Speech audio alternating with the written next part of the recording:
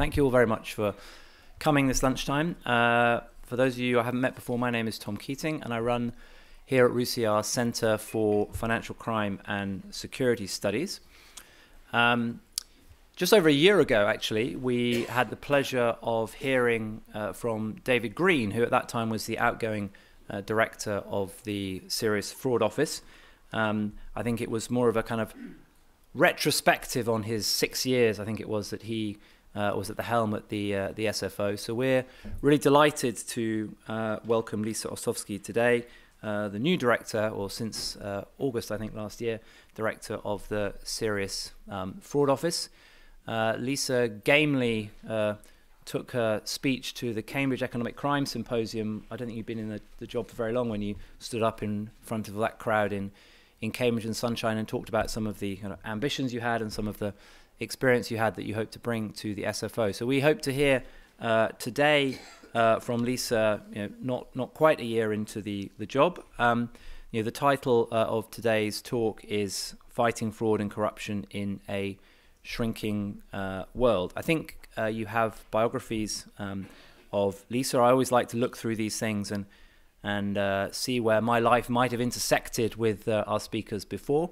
So I was disappointed to see that Lisa had worked at Goldman Sachs, myself having worked at JP Morgan for 20 years, arch rival. But as their money laundering reporting officer, you clearly kept them out of trouble there. And more recently, he's been working for Exeter here in London on various advisory projects, which may get referred to. I should say that Lisa's remarks will be on the record. Seeing Coast here in the front row reminds me I need to say that when there's a journalist in the front row. But the Q&A will be off the record, so please take advantage of the Q&A opportunity that will form the second half of the discussion. Two small admin items. I don't believe there's going to be a fire alarm, but you never know in a building that's as old as this. And please make sure your telephone is off. There's enough craziness going out on Whitehall at the moment. We should enjoy some peace and quiet in here for an hour. So with that, Lisa, I will pass the microphone to you. Thank you very much for making the trip today all the way from the SFO. And we look forward to hearing what you have to say. Thank you. Thanks. I think it actually was 3 days since I was in post, but who was counting? And I think I'm exactly 7 months from that speech into the job so far. But again, who's counting? You're close. Definitely not quite a year. In fact, I was just over half a year. Anyway, I'm very honored to be at this prestigious and influential institute, which has contributed so many worthy contributions to issues regarding international security and our understanding about defense and threats. I also applaud the work of the Center for Financial Crime and Security Studies. They're especially focusing on areas near and dear to my heart as someone whose job it is to focus on economic crime and the threat that it poses to our country and across the globe, especially their focus on the work that the public and private sector do to disrupt that sort of crime is work that I'm particularly interested in, and I think it's key to tackling the issue. I know the people in this room are people who understand the damage that fraud and money laundering and corruption do to our society and to our citizens, both, well, often in some of the poorest parts of the world, but indeed just in our own backyard and to our own economy as well. But we also understand the sorts of damage it does to democracy and to the rule of law, and I know you're with me in that. I know you also understand the scale of the challenge that law enforcement faces in combating these sorts of crimes, and also how quickly the landscape changes with the advent of new technology. And that, again, is another challenge to us, and I know you wish us well in that challenge. Our remit as the Serious Fraud Office is to investigate and prosecute the most complicated and difficult kinds of fraud and corruption. We focus on the cases with great harm and complexity, and those are the cases that we focus on that undermine our markets and our economy. And unusually for UK law enforcement, because it's just not common here, we're uniquely situated in this way, we manage ourselves in interdisciplinary teams. So we've got investigators, prosecutors, forensic accountants, and other specialists working on our cases from inception or take on through to prosecution and appeal. This last bit is crucial because, well, our cases can take a long time, too long, some might say, and I will get onto that later, but can you imagine how much more clunky and laborious our cases would be if we didn't have all the right skill sets sitting at the table together, working hand in hand from beginning through to end? In fact, I've recently updated my statement of principle, which guides my on-take focus when I'm looking at a potential new investigation, to state specifically that we're going to take the cases on that require our unique multidisciplinary structure and approach. So as I say, 7 months to the day since I've been in the job, and you've kindly noted I did mention a few of the themes that I imagined I'd be facing, and now I think it's actually a good time to reflect myself and with your indulgence, with you as well, on the sorts of themes I thought that I would be facing, and to give you a feel for what we've done so far to engage and to work on these areas that I thought were critical and in fact have proven to be so. These include engagement and partnership, building our capabilities, especially in the intel area and in terms of technology, and exploiting the new tools we've been given either by government or through the advent of law enforcement networks to gain efficiencies at every stage of our operation. So I'm going to first start with our partnerships. As we all know, the increasingly transnational nature of serious economic crime, including the ease and speed with which criminals move money across borders, means that we're facing a situation where criminals are able to hide their money in far reaches of the globe faster and more efficiently than ever before. And it makes us in law enforcement have a much higher challenge in terms of tracing and detecting that crime in our shrinking world. So we've got a double challenge to law enforcement. First of all, we've got to cooperate more effectively across the different jurisdictions where the crime will pass. And secondly, we're doing it in a situation where the quantity of data is rising exponentially. So we're going to need technical solutions to technological hurdles. And of course, it's not law enforcement alone that is an area in which nation states, whatever advantages and merits they may yield, but can struggle to marshal an effective response to the challenges of globalization.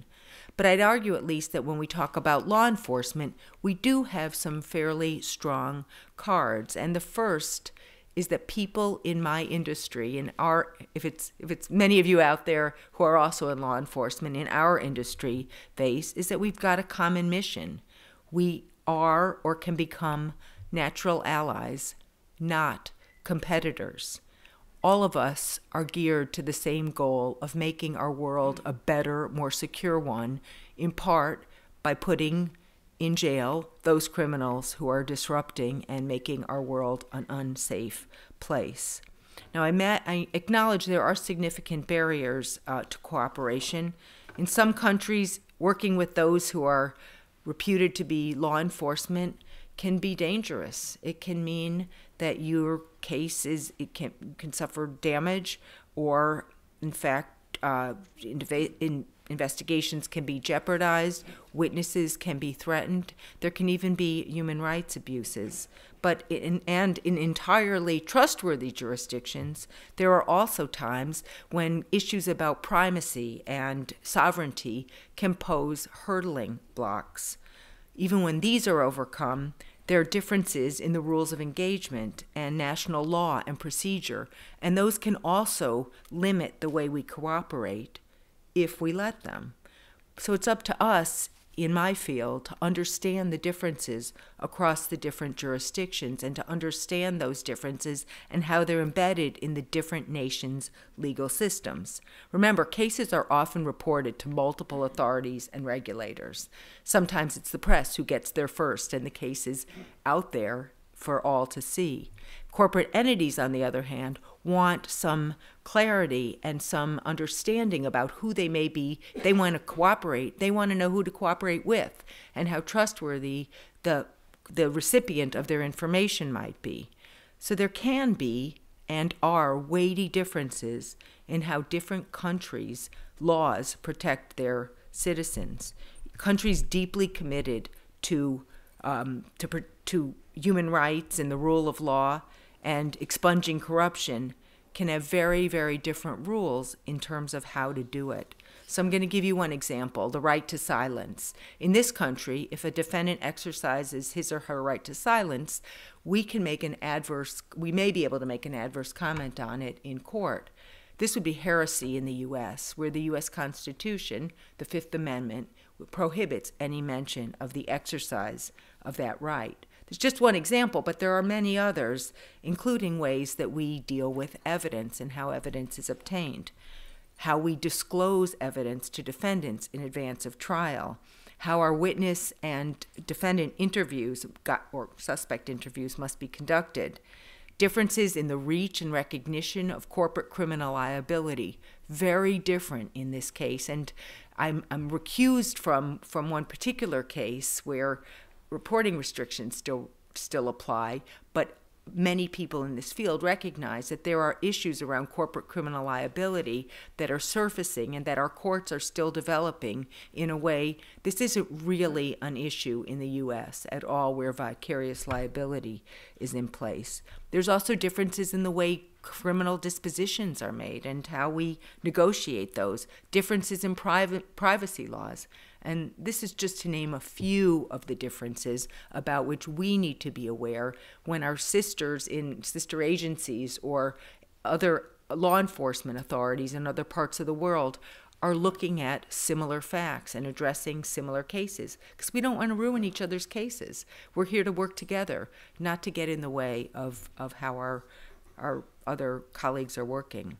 So it's really easy to miss the differences and to think we're communicating when in fact we're talking past one another. I want to give you one example in this area. There's been an awful lot written recently about deferred prosecution agreements. And without getting into all the details now, but I'm happy to answer any questions, it's a mechanism that we've had since the Crime and Courts Act of 2013. The U.S. has had DPAs, or deferred prosecution agreements, since before our time. And it's been a bit of a wave across the world. French got it under Sapin-2, the Argentinians got it, the Australians got it, Canadians just last fall were finally able to have their own DPA. So when we all sit down to work on cases together, and when we use the word DPA, we all think we're talking about the same thing. But actually we're not. They're very different depending on which country you're using your DPA in. For example, in the U.S., it's the judiciary can sit entirely outside the DPA process. There's something called a non-pros agreement or non-prosecution agreement. Judge doesn't get involved at all. So our U.S. colleagues are sometimes surprised at the critical role a judge will play in our DPA system, which is very much the case. Our DPAs don't go until a judge accepts them. And sometimes, again, the terminology that looks so appealingly similar actually can be can make for some interesting talking past one another. I just want to note that last month the OECD published its study on resolving foreign bribery cases with non-trial resolutions. So anyone who's interested in this topic, I commend that report to you. It's quite interesting, good read. But the way we're trying to overcome those barriers within my new organization is to build relationships with our colleagues in places from Argentina to Australia to Lithuania. And I only recently had the great honor of signing a working relationship, an MOU, with the Independent Authority Against Corruption of Mongolia. Now, this is just one way that we're doing our work to try to really speak the same language as some of our colleagues across the world. As I talk right now, we've got a U.S. prosecutor from DOJ sitting side by side, as close as Tom is, to my colleagues at the SFO, working on SFO cases together. So they're rolling up their sleeves together and focusing on casework and resolving cases as if he were one of us for the time being. He's a secondee for the next year. And we've also hosted others. It's not just, I am from the U.S. originally, but it's not just my U.S. colleagues I like to work with. We've actually hosted people from Singapore and other places as well. And so, maintaining these kinds of close relationships and actually working together is really the future for us, I think, in law enforcement. We see criminals who, from the UK, who rip off victims in Asia, or who pay corrupt payments in Africa, or who have money flow through the U.S. in dollars. And we realize they actually do a pretty good job of working together, and we're not going to make the kinds of inroads we want to make unless we can work together appropriately. It's not just abroad that I care about, it's domestically as well, and looking closer to home. I think about the kind of relationships we have with organizations like the FCA, who are more in the regulatory and enforcement space, or the NCA, the National Crime Association, or the Met Police, the City of London Police, HMRC, and others, where actually there's a lot we can do in casework together, and I'm always interested in collaborating, and I'm happy to report we've got some cases right now as I sit here, and I've been able to open some cases, even in the short time I've been there, where we're working hand in hand with some of our local agencies, and that's a good thing. And I don't know how many of you have followed the opening of the National Economic Crime Center. It first came on board at the end of October of last year, and that's an organization that's meant to coordinate all of the local or more domestic authorities' work so we don't trip over each other. And so if I know an awful lot about one area, I'm put together with the other agencies that we can share information and work better together on our cases. Of course, it's not law enforcement alone that we need to work with. I know you'll recognize, and people from the center especially will have focused on the work of the private sector. And of course, we've already seen our government's commitment to that in setting up things like the JMLIT, the Joint Money Laundering. I knew I was going to... Intelligence, exactly. Intelligence Task Force, the JMLIT. And, that's been a huge success and trumpeted widely in terms of a public-private partnership. The NEC, too, that I just described, playing that coordinating role, is also one where we are seeing very much an effort to try to get the public and private together. And that's a good thing, I think. And obviously, the more we work together in not just basic operational ways, but in strategic ways, the better we're going to do on the criminals. But in terms of a true public-private sector partnership, that means something special in my role now at the SFO. One area of private sector that I've been asked about since I took on this job is the area of cooperation. And I know from my previous experience in the private sector how much time, effort, and resource companies and financial institutions spend on ensuring compliance with anti-money laundering laws and making sure that they have in place all of the infrastructure they need to defend against fraud, and that they don't get caught up in a problem regarding prevention of either bribery or overseas tax evasion. They've got a lot of experience, they've got great analytical tools, and they've also have vast quantities of data that they should be willing, I'd argue indeed eager, to share with law enforcement. They may even have regulatory requirements that make them have to alert authorities to what they're learning, or they may be working already through a group like the JMLIT. But I want to go further. When a company detects fraud or corruption within its walls, I would hope that company would be brave enough to come to law enforcement as soon as possible. Now, don't misunderstand me. I know companies are going to want to explore potential areas of suspicion or possible regulatory breaches. That is totally normal. They've got shareholder duties to ensure that allegations are more than just allegations, that make sure they're investigated and assessed and verified so that they understand what they may be reporting before they report it. And they'll probably bring in independent advisors to carry out these investigations, and that's a prerogative and it's entirely proper. But if they want all that hard work to count as cooperation, there's certain steps they're going to have to take. They've got to carry out their mission with an idea to preserving evidence and preserving really important first-hand accounts and witness testimony.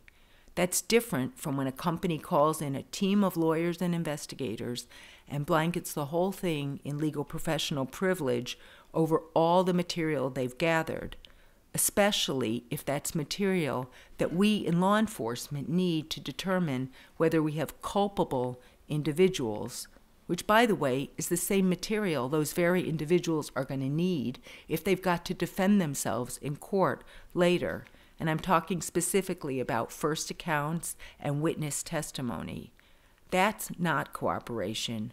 Our courts don't like it, and it doesn't help law enforcement. It doesn't help us with our job of dispensing justice fairly. So, of course, legal professional privilege is what it says. It's a privilege afforded to attorney-client communications, and though I don't sound like Rumpole the Bailey, and I certainly hope I don't look anything like Rumpole of the Bailey, I'm qualified in this jurisdiction as a barrister. I understand the importance of the privilege. I grew up in a system in the U.S. where that privilege is in some ways stronger even than it is here. It's a central tenet of our legal system.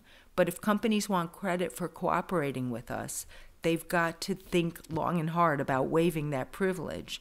I'm soon going to be issuing guidance for the corporates and the financial institutions and their legal advisors to provide them with some added transparency about what they can expect when they decide to self-report fraud or corruption to my office.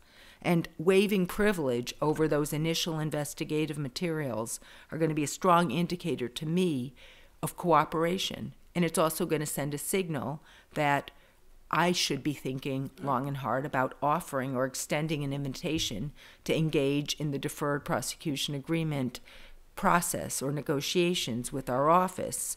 And it also shows that it may well be in the public interest to engage in a DPA with this kind of company. And I say all this in light of the remarks that Sir Brian Levison made in the ENRC case. And I'm going to quote, basically, a court will consider whether the company was willing to waive any privilege attaching to documents produced during internal investigations so that it could share these documents with the SFO. The president of the Queen's Bench has spoken, and we're in a jurisdiction where that judge and the judges play a very critical role in our DPA process. I think it behooves us all to listen and to take heed. I'm going to move on to technology, and of course it's easy to say but harder to do. As crime becomes more digital, so must we. In law enforcement, we've got to increase our capabilities in this area. Of course, when I started prosecuting many moons ago, most of the evidence in fraud cases especially was paper-based evidence. We had ledgers and accounts and all kinds of corporate documents that were in hard copy. And we no longer struggle to put our cases together, making sure we've got enough copies. In fact, today our communications are digital, our accounting records are digital, and suspects and witnesses that we come to either search or stop and see have incredible amounts of digital material just located in their pockets. So it's emails and social media and closed chat rooms and WhatsApp messages that really make up the bulk of the evidence that we at the SFO take in. In fact, we did a calculus, and it's about 95% of the evidence that we're looking at is in that form, or it's electronically based. So as investigators now, we're trying to find evidential needles in enormous digital haystacks. And what that means for us is to be effective, we've got to understand the digital world, and that means new tools. So one of the things we're doing at the SFO is we've developed some artificial intelligence tools that we're experimenting with and we're using to help us get to more critical evidence in a quicker manner. We're also using forensic computer expertise, and among the multidisciplinary teams I described, we're doing a lot of training and hiring around our forensic digital abilities. And this isn't just a challenge for us, it's actually a challenge for law enforcement around the globe. And as me and investigators I work with travel the globe, we note that it's almost every jurisdiction where we work that they're facing the same issue. All the agencies are investing in training forensic personnel. The agencies are investing in hardware and software. Every agency is coping with the sheer volume of high-capacity devices involved in almost every sophisticated case. And each of us wants to know what's working for each other. How can we learn from each other? Just now, my chief technology officer just got back from a trip to New York and Washington, where he spent time looking at the systems that the other authorities are using to see what sorts of tools and techniques are going to be applicable to us. What they're doing, what can we do like them, or how can we modify our systems to work better based on what we're seeing around the globe. But of course, despite all these new challenges and this great new technology, our courts are good old-fashioned systems, and they've got to apply good, reliable doctrine in areas like disclosure, discovery, and authentication of evidence. Of course, it's not the first time our courts have had to deal with new technology. When the telephone came into effect, that was the cutting edge in communications technology. But now I feel we're at an inflection point, and the evidential ramifications of how digital information is gathered and how it's used in court is something that defense lawyers use to wrestle with us in every single case we face. So part of the future of fighting crime and corruption is technology, the hardware, the software, the training, and the litigating evidence from the new world so that we can get it into our more established court systems appropriately. Just a quick word, if you will, on a couple of the new tools our government has given us. We appreciate, obviously, the fact that we're in a financial hub and a financial center, and our government has responded most recently to some criticisms that were levied at our financial system by giving us the Criminal Finances Act of 2017. And one of the most helpful areas, the one that gets a lot of press, is the unexplained wealth order. You probably read, like I did with kind of interest, the Harrods woman who had a sort of 20 million a year shopping habit. It involved a lot of nice jewelry, but the other areas of that law are really helpful to us, including one that allows us to take assets and money off of offenders. And we just used it to great advantage last month. Our Proceeds of Crime team actually took 1.5 million off a guy who had been involved in a mortgage fraud here in our jurisdiction in the UK. He fled to Pakistan quite a while ago, and a receiver was in charge of the property he had used. He used his criminal activity to buy some property. The mortgage fraud scheme led to him buying property. The property was sold. It now sat with a receiver in an account, and we were able to forfeit that money and get the money back. And what that importantly means is not only does the Treasury get an extra 1.5 million, but an organized crime gang will have 1.5 less to either fund a lavish lifestyle or typically pump into committing further and detrimental crime. So this is a great win for me and a really important way we can use the new tools government's given us. I promised I'd get to the point about efficiency and pace. We've got to do this all at a better pace. When I arrived 7 months ago, I think the one thing I heard from more consistently from more stakeholders, including partners and even our superintending law officers, was that our cases take too long. And for any of you who have followed recently the House of Lords Select Committee on Bribery Act 2010, actually one of the recommendations was for the SFO to outline ways that we were going to speed up our corruption cases. So I just want to make one thing clear. Our cases are always going to take a while based on their nature and based on the fact that we are getting evidence from the furthest reaches of the globe. That just takes time. And often our cases are long and complex. We've got multiple defendants. What does that mean? It means it's a burden on our court system to schedule the amount of court time we need to manage these longer, more complicated, multiple defendant cases. So it's not unusual for us to have to wait up to 18 months to actually get court time. Think of that built into the case. I mean, these are things I recognize, and we can't do anything about it. But of course, there are things we can do to reduce delay. The better international cooperation means I get my evidence faster. If I cooperate better with intelligence, whether it's domestic or overseas, I ought to be able to cut off lines of inquiry and get to the heart of the matter sooner rather than later, and get my key evidence, and our teams get their key evidence when we need it. And better technology ought to reduce the delay that it takes to wade through the kind of evidence that we're looking at in terms of the digital records. We're also exploring other ways that we can, for example, looking at our information infrastructure to make sure that our processes don't create unnecessary frictions and that we are doing things in the most focused way that we can. But at the end of the day, the prosecutor's bread and butter and the bedrock of being a prosecutor is a relentless focus on evidence, and where and in what form that evidence may be found can change. Because our world is shrinking, has shrunk, the evidence can be in any continent. And because our world's digital, it may be in bytes. In fact, it's most likely in bytes rather than in a piece of paper in a top drawer somewhere. And also because, as all these things are going on, we've got the new tools that we've discussed, but we've got to rely on our old-fashioned craft, and that's all about proper investigative planning, rigorous case management, and persuasive advocacy.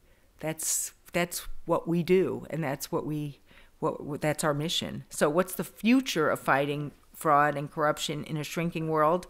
First, the old school interdisciplinary teams I talked about.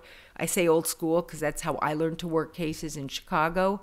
We always had multiple agencies and agents sitting together next to the prosecutors, and having all those skills together, as I mentioned before, I think is really the way to get at the criminals who are trying to cheat us out of basically to lie, cheat, and steal. So I think having those teams are important. Also, the future is using new technology. As I've discussed earlier, when the criminals started using telephones, law enforcement kept up. Criminals are now using iPads and WhatsApp and chat rooms and the cloud and emails, and law enforcement has to keep up. And our courts do too. The future's also mutually beneficial cooperation.